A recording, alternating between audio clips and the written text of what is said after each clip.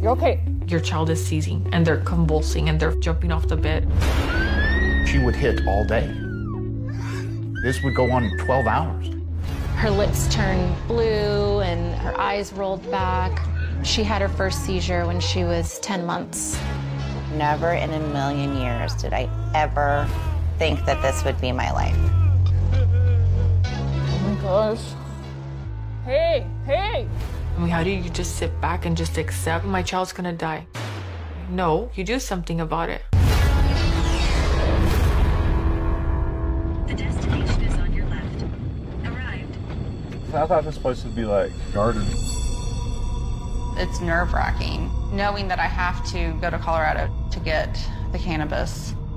I am breaking the law. Wow. I've definitely never seen anything like this before.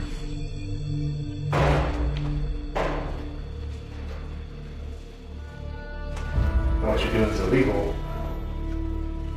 A lot of people take the risk anyways. They don't want to be the cause of you getting your kid taken away by CPS. And they will take your kid. Don't tell your family members. Don't tell your nurse. Don't tell your doctor. Don't tell your family, nobody, your friends. Protective custody warrant for the daughter, okay? Grab our key, lock the door behind us. All right, me and my wife are coming out, all right? Hey. Hello. Hi. How are you guys? I'm just gonna close the door. No. Hey, What relax. is going on? Relax. Hey. Put your hands behind your Why are you doing this? Just the one daughter, who's named in the warrant, is going to be taken into protective custody. I want to call the cops because people are about to take our daughter. She's gonna freak out. She's in better hands with her parents who love her. But the cops are taking our daughter. You might have to go somewhere for a little bit, okay? Look at me, okay? But Mommy and Daddy can't go, okay? I love you, okay? It's all right, baby. It's okay.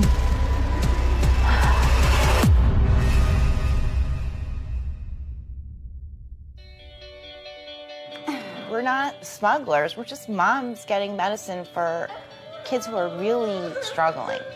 Until you've walked in someone's shoes, there's no room to judge. We've lived in fear of our government since we started. A single cookie is a felony, 10 to life in prison. I cannot just allow my child to just sit back and suffer. I'm trying to save my son. We could possibly lose our kids to DHS. She wants to pretend that, that's not a possibility. I definitely know it's a possibility, but I'm willing to take that risk to help him. If he's going down, I'm going down with him.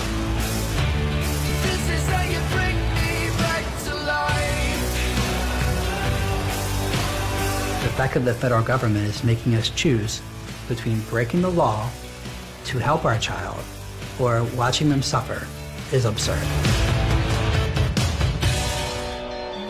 Yeah, she's happy. You're fixing your hair. Uh-huh.